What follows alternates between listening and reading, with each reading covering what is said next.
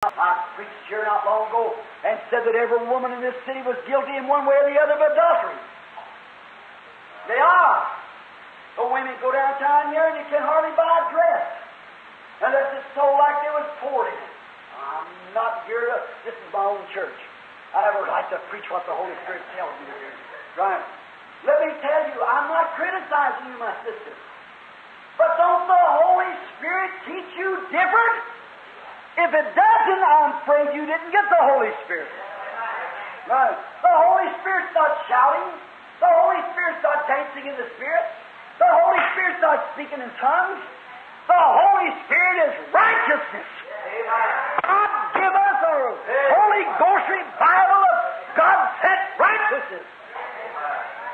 Did you realize that when you dress yourself like that and walk down the street and man looks at you in the wrong way, that at the judgment you may be as pure as a lily before your husband, but at the judgment you'll be guilty of committing adultery with the guy that you presented yourself to. Wonder it would make a person blush. So wonder what does it do to God when the Bible said in the beginning that it grieved him that he made man. It grieved the heart of God when He looked upon him in the days before the antediluvian destruction that He ever made a man. What happened? The sons of God saw the daughters of man was fair. It was a perversion. It was a sex mix-up. It was that thing that drove the children of God from the Garden of Eden. It was that thing that drove God's judgment to bring peace upon the earth. It was that thing that caused them to destroy. It was that same mixing up between women and man that caused Sodom and Gomorrah to sink in the bottom of the Dead Sea. It was told by the prophets. It was told by the Lord Jesus that as it was in those days, so will it be before the coming of the Son of God.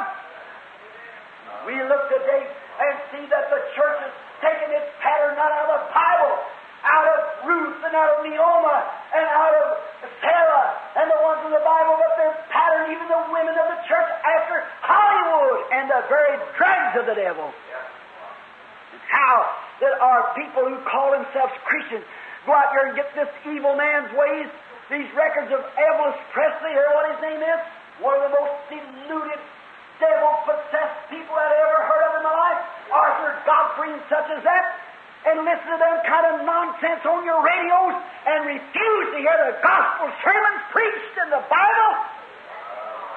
God have mercy on you. What kind of a spirit have we got among us? That is right. No wonder the prophet of God blushed before the Lord. He knew that was unrighteous. And he stood and pleaded the case and said to God, we're unrighteous. And we are, friends. And until we can come back to that spot of a blood transfusion, quit trying to put on plasters. Quit trying to put on some salve. The healing can't come unless the bloodstream's right. That's the reason that people have got diabetes. If one would ever cut himself, it probably would never heal. Why? Because the real red blood cells is eat up. And the whole church has become diabetic. And every little cut that comes, instead of walking on you, pick at it. It can't heal. Selfishness, greed, immorality, everything else that's in the calendar of God's wrongdoing. The church is picking up those habits. Man, drinking, smoking, telling dirty jokes, women cutting their hair, wearing makeup, doing all kinds of things, dressing themselves immorally. The face of people. All those things are because it's the lack of the blood of the Lord Jesus Christ that cleanses us from all unrighteousness. Amen. That may seem hard. Sure it's hard, but it's the truth. If we don't belch forth the judgments of Almighty God, you're going to be caught one of these days in an atomic explosion here that will send every soul out into eternity to meet a God who will only recognize the blood of His Son, Christ Jesus. My advice is to you to come under the blood. My advice to you is to get back with God.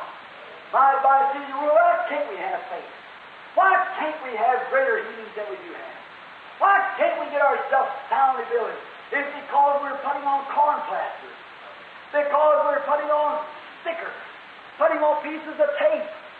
We're trying to cover the thing up instead of saying we need a transfusion. Amen. We're without blood. We're without Christ. Don't let yourself be fooled. Don't let the devil pat you on the shoulder. Say, well, I go to church. The devil does too. Right. He's sure he'd come up to God, went to church up in heaven.